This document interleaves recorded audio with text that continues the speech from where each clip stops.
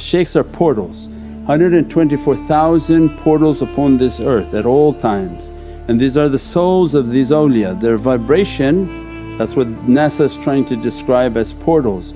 Something's happening in an energy like a sheet, an energy field.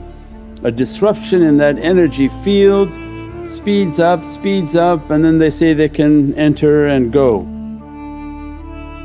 Shaitan has to make a device because the two powers of Sayyidina Sulaiman, when he asked for something the Ifrit said, we'll bring it, it takes time. So anything of a haqqaiq, shaitan has to make it into a device.